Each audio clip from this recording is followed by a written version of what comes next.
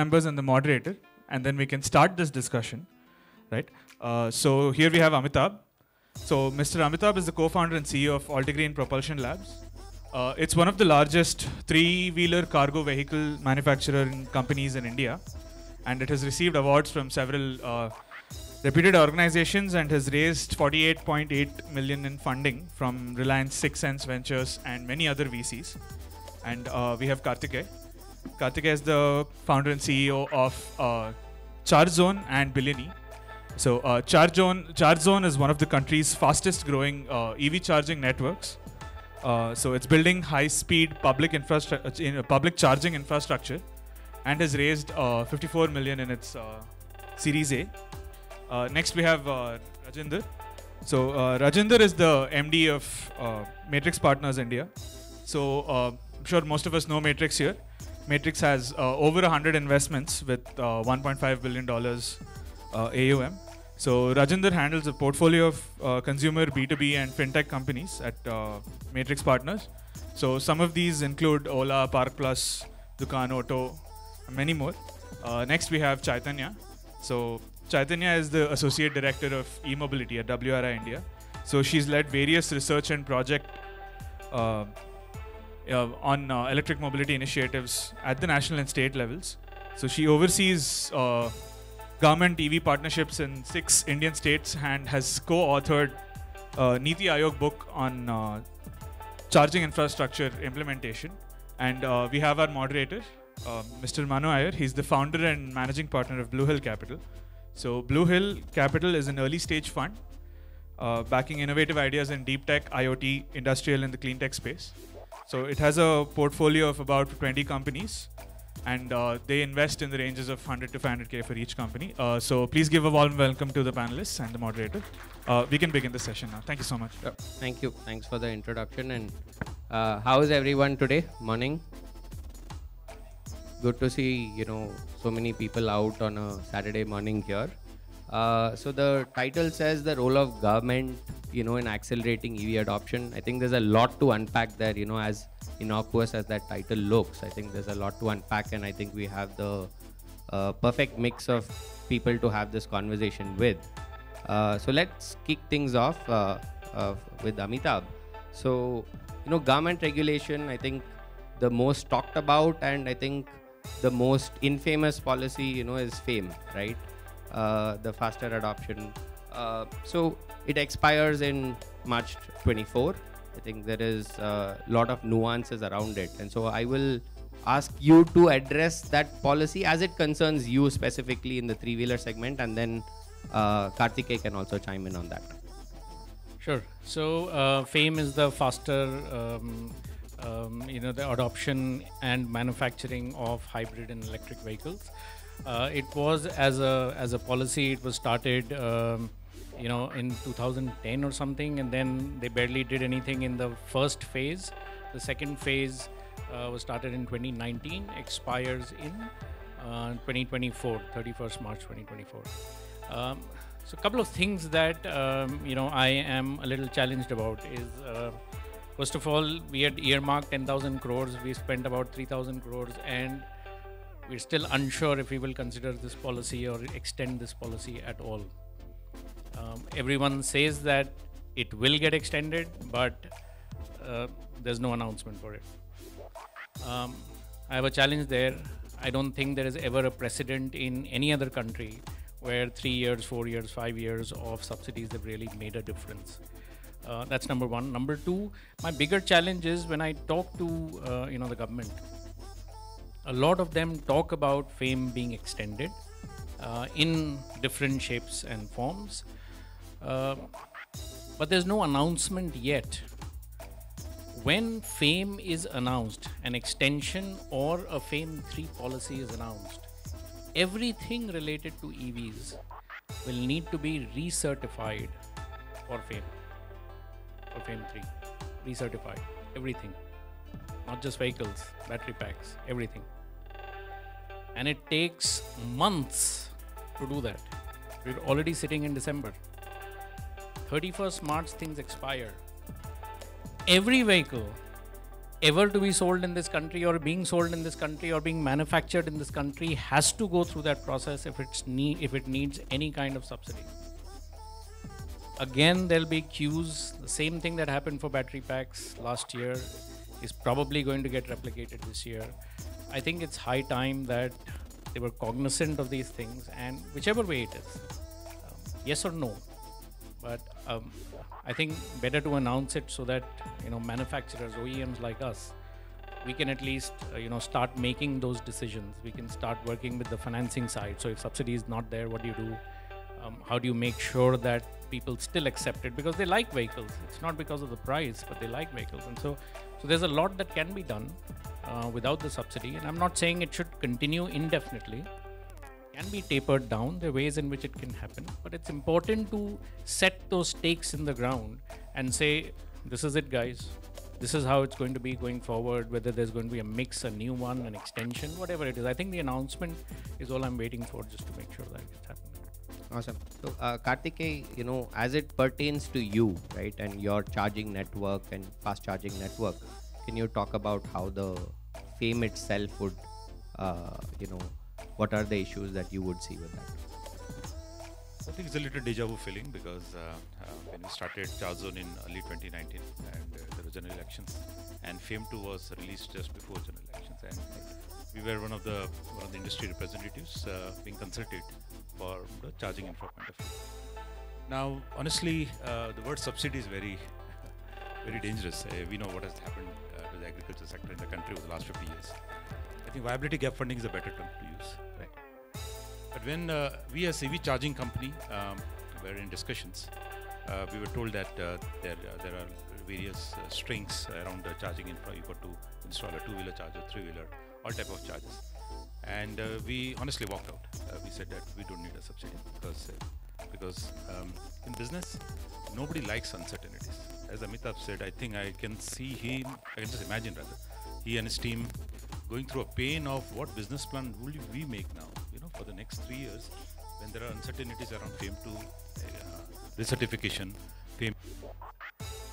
So for us, we took a bold call on focusing on high-speed charging infrastructure for 4 years. Our business model is that we invest, we build a charging infra, and we sell electrons and not molecules. So we are the gas station of the future. And having said that, we are also a firm believer that there needs to be this VGF or viability gap funding as an option given to the industry across the board. Two-wheeler, three-wheeler have been the max to benefit, but private electric buses or the future electric trucks can also be part of this scheme. So very clear, let's say a clarity from the relevant government stakeholders will certainly help. And VGF maybe for the next 2 years or 3 years until we see the cost of production of these vehicles, especially batteries, they come to a reasonable bankable levels. I think that's where the VGF can be tapered down. But at the end of the day, my personally what I would rather say and share is, please remove uncertainties. Right. Either you give it, you don't give it, or whatever it is, be certain of what we want to do. And that's the message to the government. Super. Rajinder, I'm going to skip you for 1 second and then I'll come back. So Chaitanya, there are a host of policies, guidelines, there is obviously FAME, there's the e-Amrit portal, Atmanirbhar, PLI. What needs to be done, on a more holistic basis to improve the idea of localization in this ecosystem, right? To build self-sufficiency. How do you think through that as a policy think tank?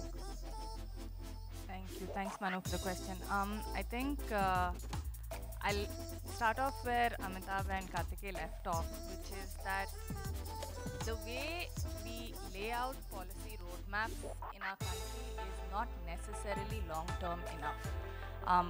Policy roadmaps are actually good. When they do come out, they are good, and there is a decent amount of support that's given. So FAME totally is now, I think, just over 10,000 crores was allocated. How well it was planned for disbursement, how the enforcing and supporting mechanisms came up to ensure that it is used up, could still be improved. On the supply side as well, I think 18,000 crores for the advanced chemistry cell PLI, another 26,000 crore for the auto PLI, advanced auto PLI.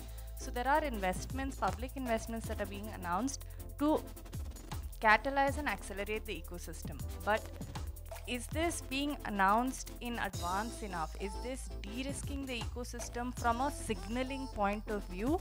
Is, I think, where the weakness is. So if industry needs to invest today for a certain amount of projected targeted demand tomorrow, they need to have that clarity today for 2030.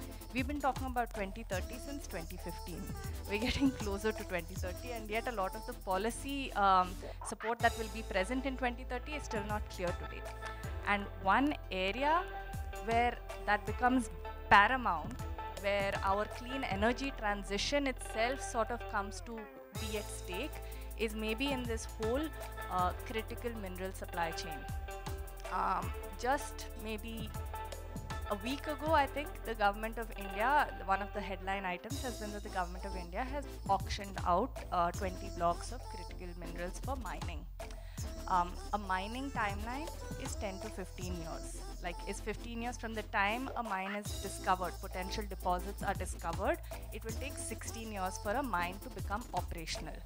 Now, our and why are critical minerals important? They sort of underpin the whole clean energy transition. So an electric car, for example, actually uses 6 times the critical minerals that a regular car uses. So as we are moving away from fossil fuels or hydrocarbon based energy, we're moving towards mineral and rare earth supported energy, mostly where they are required in our battery systems, in our motors and various parts, both for renewable energy and electric mobility. So with this, so I wanted to touch upon this because this really illustrates the role of government policy, and the fact that if we have timelines like these 15-20 years, we really needed to have started a while ago.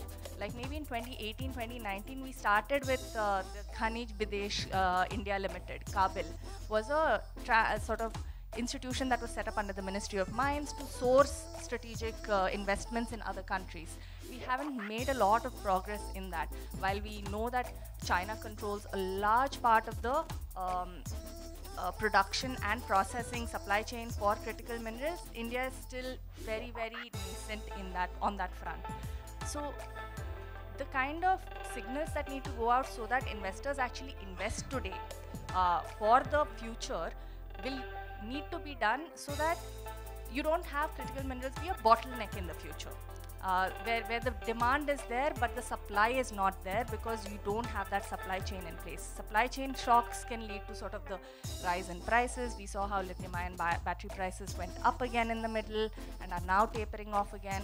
So, and with India, a large part of our clean energy transition has been the energy security aspect, and we don't necessarily want to move from one sort of energy dependence to another sort of energy import dependence. So the role of government policy is really to lay out that clear roadmap and to start de-risking the ecosystem, be it from a material substitution point of view to find more localized indigenous materials, be it from a recycling point of view to ensure that some of that supply can be catered to by recycling and reusing the minerals that are already in the batteries there today, and to actually have that stability of the supply chain through mining investments in country as well as strategic partnerships with other countries. So that needs to happen, and I think that's where it becomes very clear. Awesome. So I think clarity, I think, is required in policy. I mean, as obvious as that sounds. Rajinder, so I don't know if, I mean, the audience knows, so Matrix and Rajinder were the first investors in Ola Electric, so I think they have a perspective I think that very few do, and you have Park Plus, you have O2 on the financing side as well. So could you, I think, briefly talk about Matrix's thesis in EV first of all? Sure. So first of all, thank you, and to the entrepreneurs in the room. I think building in this sector is incredibly challenging, and so kudos to everyone who's working in this space. The First and foremost thesis when we backed Ola Electric was honestly the founder. It was a special relationship. We had known the founder through his previous company. There were clear insights from Ola and EV and ride sharing from the multiple pilots that they had done. So it was frankly a very easy investment for us to make. But in terms of choices, I think the US EV ecosystem developed very differently from the China EV ecosystem. US, if you look at it, there are a few companies, most of them are full stack. They kind of build vertically. They own battery, they own vendor ecosystem, they own components. And in a few cases, of course, they work with external partners. In China, it's developed as a much broader EV ecosystem, where you have multiple different players in each part of the value chain, and there are enough competitors. And Tarun was bringing out this point that, you know, just in motors, for example, there might be 450 companies, right? Whereas in India, there might be very few. So I think when we were making the investment, the first question we asked ourselves was, which way will India likely go? Will it be more like the US in terms of vertical integration, or will it be more like China? And one choice was really around, you know, how will government policy play out in this space? And it seemed to us that the only certainty in terms of government policy is that subsidies will end.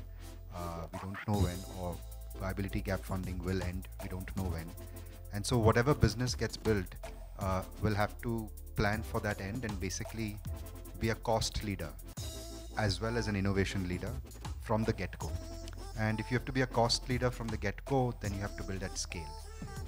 And so obviously, again, the entrepreneurs that you back are slightly different. They think of the business from day one at scale, and Bhavish is absolutely one of those.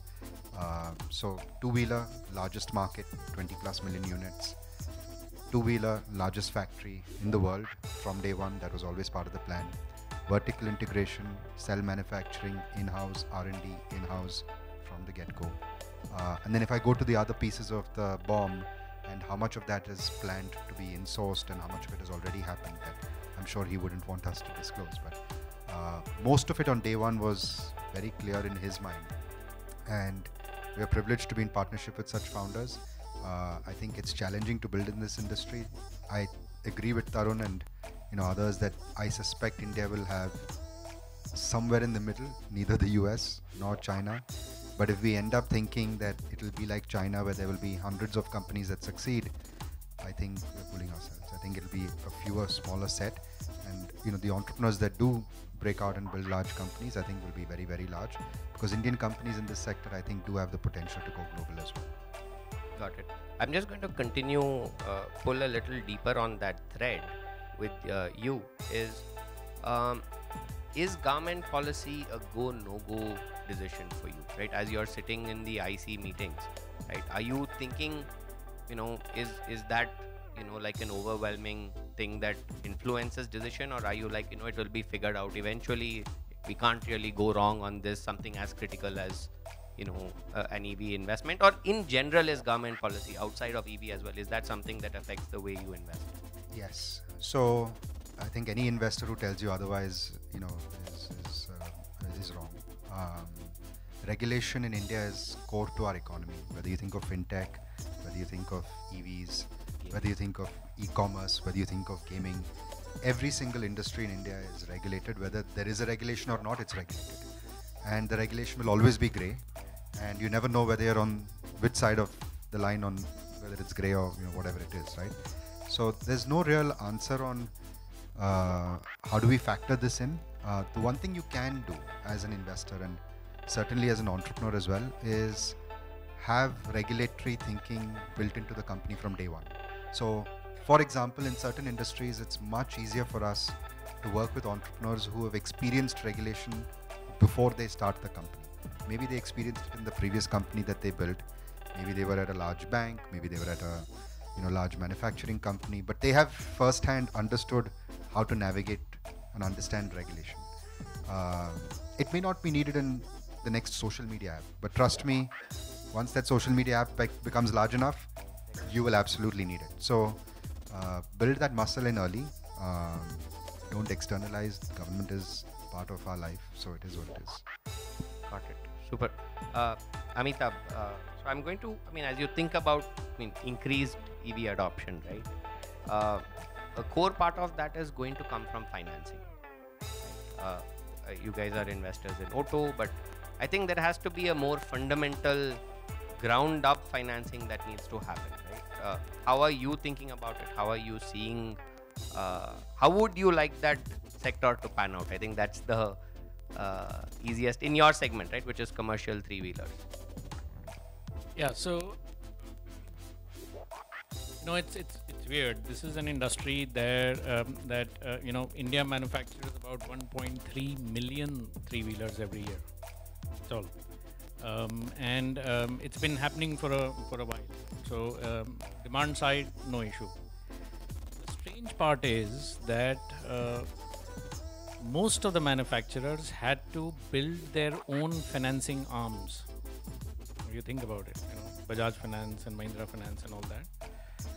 It's largely because, for whatever reason, three-wheeler industry was not considered to be one of those industries which, any NBFC or commercial bank really wanted to, venture out and invest for whatever reason.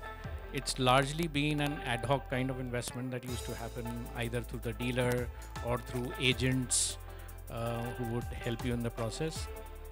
Interest rates were as high as 30 to 32%. This is for a person who is buying a vehicle for his livelihood. 1.3 million every year are manufactured in this country. That's the status, right? Now come EVs, it's been very, very difficult. We are, of course, not just selling three-wheelers. We're also kind of evangelists for the three-wheeler auto rickshaw driver to a certain extent, and that shows in the corporate identity and the dealerships that we've created and all that. But at the end of the day, we're trying to see how we can make sure that, first of all, financing is available in better terms. If it's that same CIBIL score that is going to be tracked, and poor guy, he bought a gas cylinder or a gas stove and he missed out on one of the payments, so CIBIL score ki lag gayi.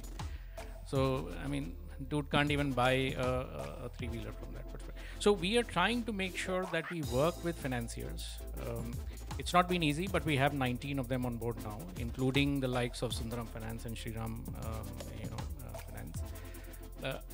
And that has all happened because of data. So EVs, the advantage of EVs is each component, not just the entire vehicle with GPS data, but each component is spitting out data. And that data can be used to determine not just how much the vehicle is driving or where the vehicle is, and then the innovations that we have. Even if you turn off the vehicle, you can identify where it is. It gives us a confidence to the financier, and that's the reason why some of these people are now stepping forward. It's not just the new age fintech companies that are doing this, but also the traditional guys, because this is the first time they are able to see ki aisa gaadi hai kahan.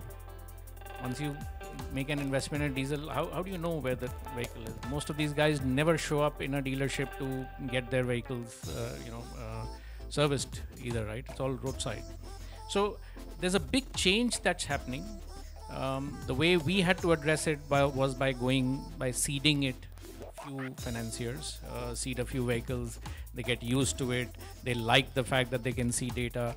They don't like to repo vehicles, but they can actually go to the driver and say, "Ki yaar, kam chalaya hai, what's the problem? Can we figure out something for you?" and all that. So that's worked out.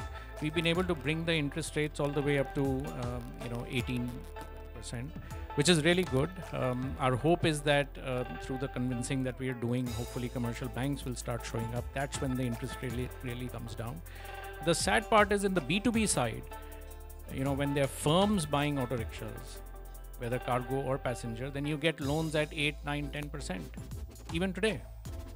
And the poor guy who's buying it for his livelihood, he's getting it at 28%. Matlab,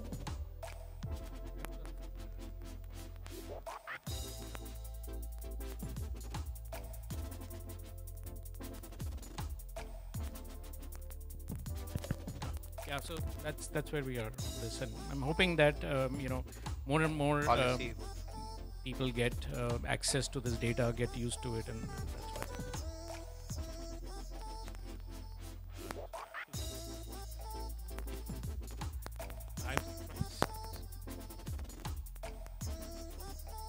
When FAME2 was announced and implementation began, why government did not nudge RBI and make it a priority sector lending? Right. We have seen that in renewable energy 10 years ago, 12 years ago. We are seeing all this gigawatt of installation.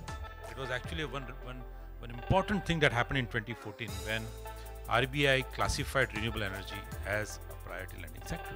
Right? And that's the reason banks started opening up the wallets to various industrial groups to begin with. Also, there were various individual entrepreneurs who set up solar or wind farms and so on and so forth. So that lack of coherence, yeah, or a consistent thinking is what I think we should all be worried about. Got it. That's That makes sense. And I'll just continue on that. So one of the policy issues that affect you is discoms, right? So, I mean, I know certain states have maybe Delhi or, but how are you thinking through as you expand your charging network, discom policy, having to work with so many disparate entities and, coordinating with them about areas that they don't fully understand? How are you thinking through that, and how is it affecting your rollout? Now, fortunately, before we started Charge+Zone, we were building up, renewable energy plants, and dealing with regulators was part and parcel of our business then and even today. And we actually fought some of the cases. We won some, we lost. Not that we want to fight, but it's because the electricity sector, power sector, is dominated by state regulators. Electricity is not the subject of the center. Electricity is a subject of every state in this country. So that's a starting point. The second part is we realized that we got to deal with discom hands down, and every day we'll have to deal with them. Actually, I'm also a certified electrical contractor. That's the only time I found my degree in electrical engineering useful, rather. Yeah. But when we started off setting up charging station, it was very clear that there will be upstream integration that we'll have to do. We'll have to set up power infra for every charging station, and we walked into this with a very open mind. And in 2019 we started off. Today, with 20,000 kilometers of highway electrified, we are in Bangalore right now, and Bangalore is the city with largest presence that we have for more than 100 plus supercharging stations. 9 hubs that we built in Chandapura, in Yelahanka and all. And they're all done ground up greenfield projects. Having said that, yes, discom is a major challenge because they are all led by government owned entities. Very few cities in India have private discoms. That is one part. The second part is what we need from discom is only the agility or the speed. So just another example, we are setting one Hyundai charging station here, close by, and Bescom server went down just 1 week ago. And for last 1 week, entire Bangalore's applications for new electricity connections are not happening. After a lot of nudging, I said, "Hey, server ke pehle to manually karte the na hum log, to kar lijiye." So after a lot of discussion, finally the chief electrical engineer nudged, saying that okay, chalo manually kar lo abhi, right? And so what I'm saying, this is one example. There are numerous such examples of discoms in the country. But at the end of the day, I think one thing is clear, that we have a significant large grid in the country. Yeah, people do ask, "Bijli kam hai?" I mean, the first question I was asked by one of early stage investor, that India does not have electricity. I said, no, there is a correction to be done. India is electrified. Yeah, is that we are not able to distribute it well, because generation far exceeds distribution in this country. And what we need to bring is more agility and efficiency into the system. Actually, question for both of you. Is there a likelihood that discoms will be privatized in the next government? Yeah, so good question, Rajinder. In fact, before Charge+Zone, I was actually planning to get into a discom business. Yeah. And government or some of the state government in India have started discom franchises. So one of the last discom that has got privatized is one in Bhubaneswar in Odisha, where Tata Power is taken over. So this particular question also reminds me of a famous statement by Prime Minister Modi ji when he was the Chief Minister of Gujarat, that the business of government is not to win business, and then power sector requires a huge overhaul, like one nation, one tax. Same thing, we need one nation, one grid kind of thing. And at the same time, if not all, but if let's say top 50 cities in India have private discoms, I think life will be a lot better. I mean, I'll only add very briefly to that. I think it'll take a long time. There is going to be some coexistence in Bombay and Delhi. We do see private discoms operating, but given the whole legacy and structure of our state-level discoms and everything, it is going to definitely take time. So it's not an immediate bet by any means. So yeah. Super. So Chaitanya, I think we briefly spoke about this. EV policy is, I think, today largely driven as a carrot, based policy, right? And the question was, should it be driven more by stick as well, right? And so, how much can be mandated? How much can be enforced? Is that practically possible? Before I come to that, because whenever we talk about regulation, hackers are raised that is the ecosystem ready? You can't regulate and mandate things without ensuring that the enablers are in place, because then you're just setting up the private sector to fail, or whoever is participating to fail.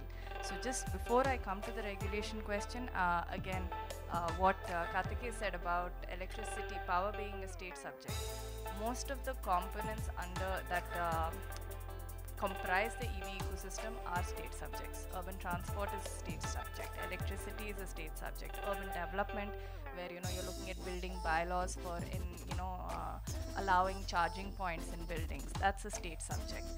A lot has been over the past few years slowly done at the center. States are now taking on the mantle of promoting the EV ecosystem, moving it forward. As an example, actually, if you count all the subsidies for electric vehicles and charging infrastructure that states, all Indian states and union territories are providing, that works out to something like 7,000 crores, which they plan to disperse over a 5 to 7 year period maybe. And that is similar to almost in scale to fame. So at the state level, there is a lot being, again, envisioned, allocated, but there is that gap between policy and implementation. And it is a big gap at the state level, state and local levels. And that is where you're seeing this sort of lack of capacity of discoms. It is where you're seeing lack of capacity of state transit undertakings, although they're now, some of them are getting better at managing electric buses. That's where you're looking at municipal corporations and what they understand to be their role in building out the EV charging ecosystem. They don't think they have much of a role. Or when they're sitting on land which is needed for charging infrastructure, they are wondering whether why they should give it at a concessional rate, because there's more money to be made. Cities like Bombay, they're like, every square inch of real estate is so expensive. How can we give some away concessionally for charging? It's an actual problem. But again, I think building that capacity at the state and local levels is going to be critical to actually translate the policies that are being made to create that enabling ecosystem on ground. Because when we're talking about regulation, the kind of regulation that is currently being discussed are maybe mandates on sales or purchases.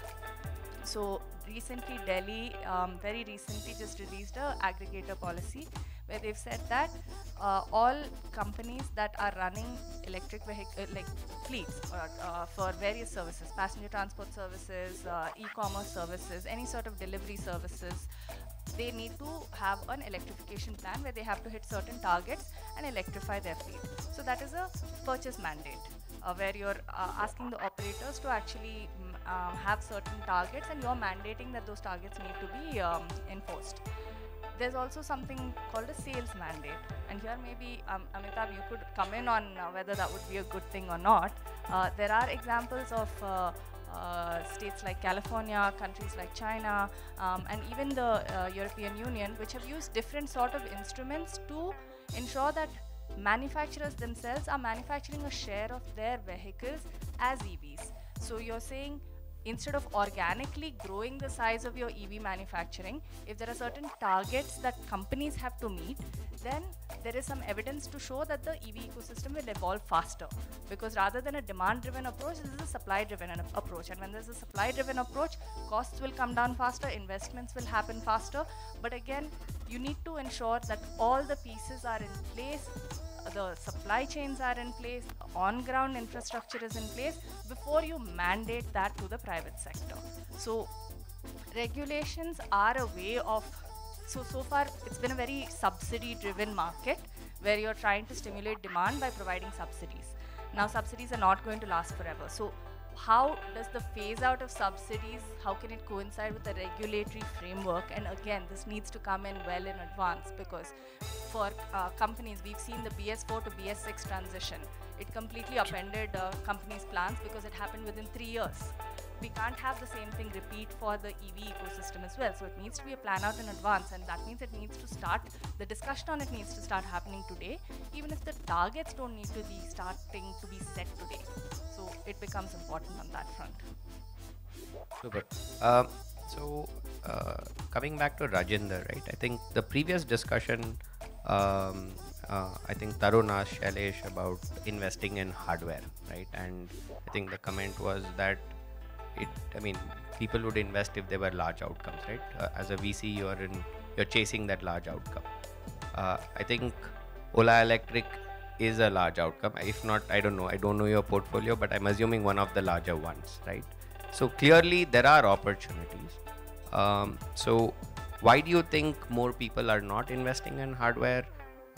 What needs to change? How are you thinking about that? So I think hardware overall, like the history of investing in India is very new. So you don't have, I will confess, there isn't necessarily enough talent at every level. Even on the investing side and definitely on the entrepreneurial side as well, there is certainly a gap in terms of talent. I think Tarun was also saying that at the managerial level, when you think about manufacturing engineering, there is a lack of talent there as well.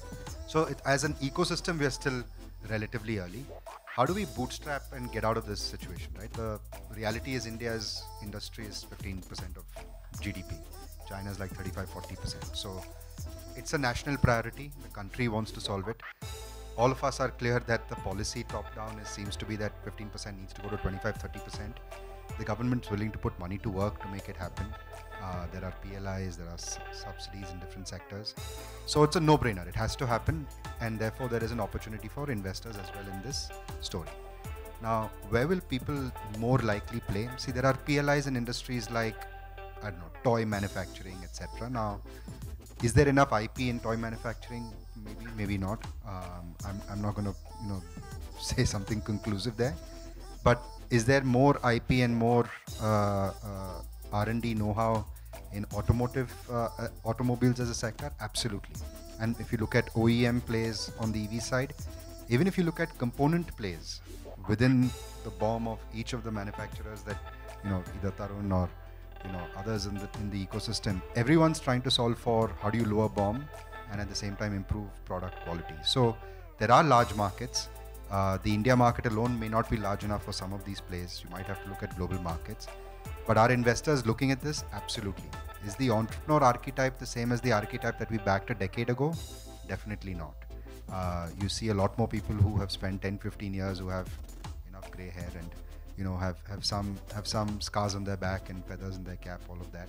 So we're seeing more. We will likely do more, and government incentives will act as leverage on whatever capital that we put to work, and it will become a VC investable sector overall.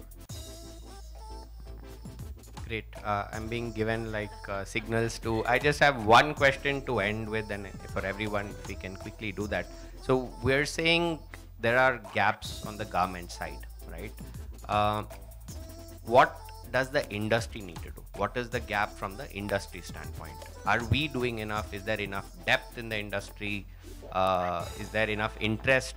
Are we, proving to be a large outcome as an industry that, there is interest from the government side as well? So quickly, I think, before we take a question out. Yeah, just a few seconds on this. So I think it's clear to everyone across India, across the world, that EVs are here to stay.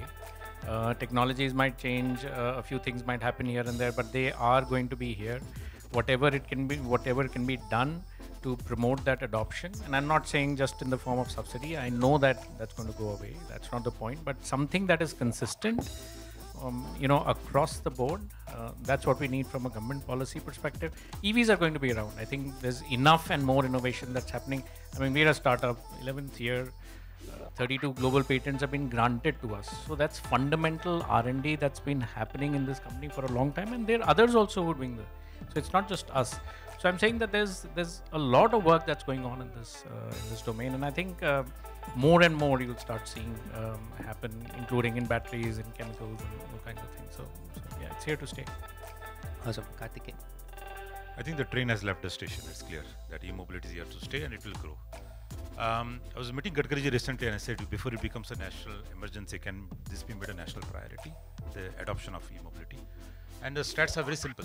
If 30% of the vehicles are electric, and I'm only talking about four-wheelers and three-wheelers, let's not keep two-wheelers aside, it will save $126 billion recurring every year on crude oil imports. That will support our education healthcare budget of the country for a number of years. So it's pretty clear that while government has done their bit, yes, I must admit one thing, that the industry need to step up now.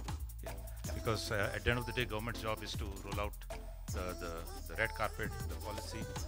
All I am saying is that there need to be a proper coherence. That's all we need. But yes, I think industry need to really step up the game now, and because there are tons of really thousands of consumers, waiting for the right EV product options to be given, financing and so on, and they are really willing to adopt it. Super. Rajinder, as it pertains to your funnel actually.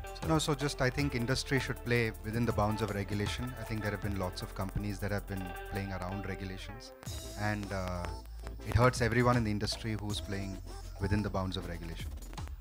Super. Chaitanya. Yeah, I think industry is doing quite a bit already, but just one thing is, more on the R&D side, and that needs to also come from government in terms of a push, and the top players are doing that. There's also a lot of smaller players that are coming up, that are mushrooming, looking at the ecosystem. That's not necessarily going to be a long-term sustainable outlook. If you see things like the e-rickshaw sector and all, there's only a few players that are actually doing quality products. So I think that focus on quality will become very crucial to ensure that transition happens, because quality and cost, how can you balance that to ensure that the transition happens for the consumer? Great. Thank you so much. We'll take a quick audience question or two if there is one. Yeah, I have a quick question. Just a second. Thank you very much. Great discussion. I know government also is doing its best, but thing is there are so many mixed signals also coming in the papers. They sometimes talk about ethanol, sometimes talk about hydrogen, and it's confusing for the customer also. Like, will EV is really going to stay, or ethanol is going to come, or hydrogen is coming? I mean, Toyota is coming with green cars and all that. So your point of view on that, like, what is going to stick around for the next 5-10 years? I don't know. I think they would take offense to the.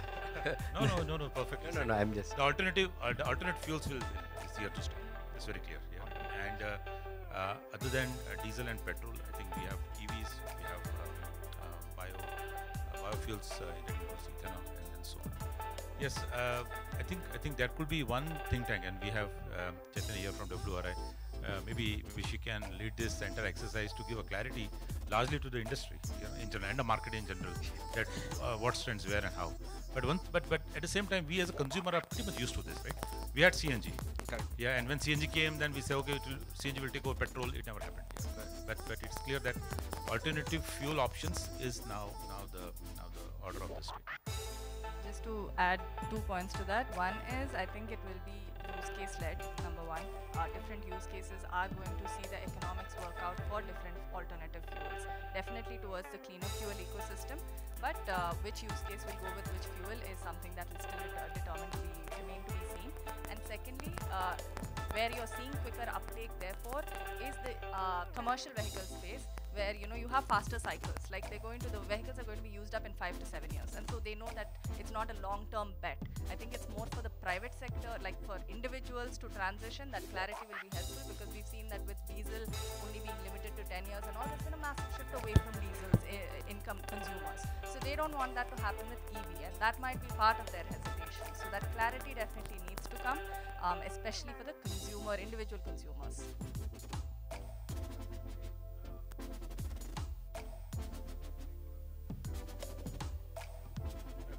Big round of applause for this awesome panel over here.